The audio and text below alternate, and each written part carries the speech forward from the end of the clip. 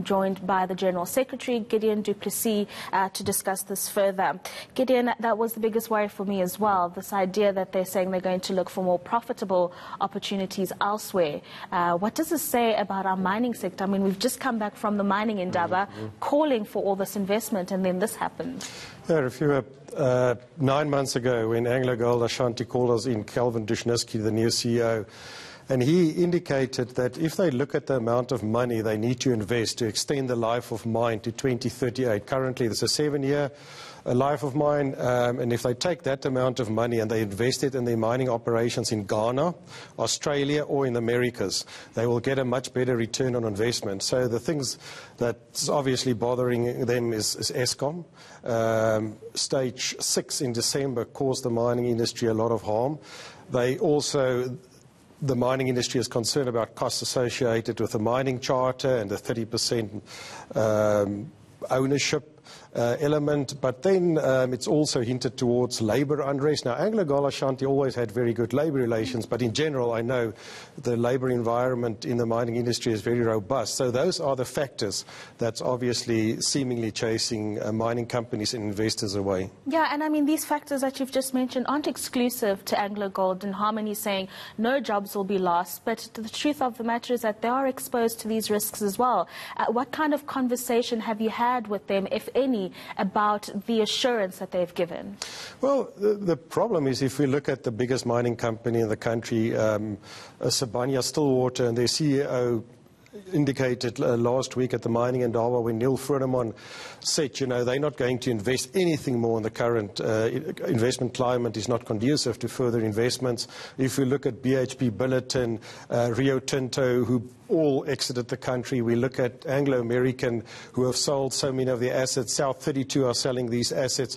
So in the end, it's up to, I think, government to convince investors and the mining companies that they will create the environment for them. We as unions have really learned our lessons that you can strike and negotiate members out of a job.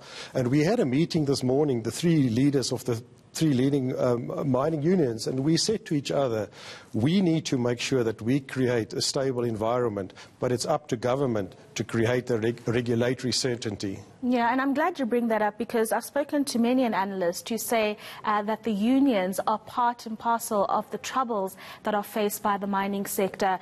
Surely these actions that are unfolding now, as you say, will cause you guys to rethink how you approach difficult situations. Yeah, absolutely. You know, we're also moving into the fourth industrial revolution, so we need to make sure that we don't fast-track automation or mechanization or any of those processes for employers to avoid any form of disruption of their workplace. The communities are also obviously an enormous challenge.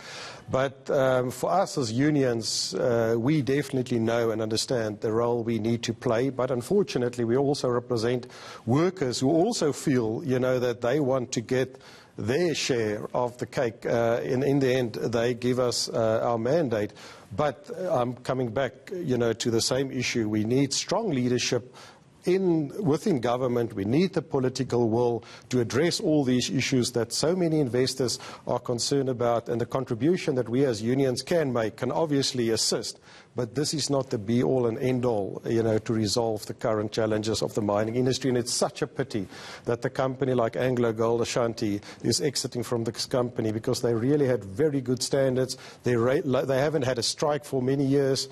So the end result is we're losing a company that contributed tremendously towards their social and labour plans. They had a very good health and safety record, etc., etc. So but we're nevertheless pleased with Harmony. They're also very committed to South Africa. They're also a company that haven't retrenched workers for nearly 10 years. So there's obviously a lot of confidence in them as well. Thank you very much for those insights. And I think another important point will be the investment into skills development, as you were speaking about the fourth industrial revolution.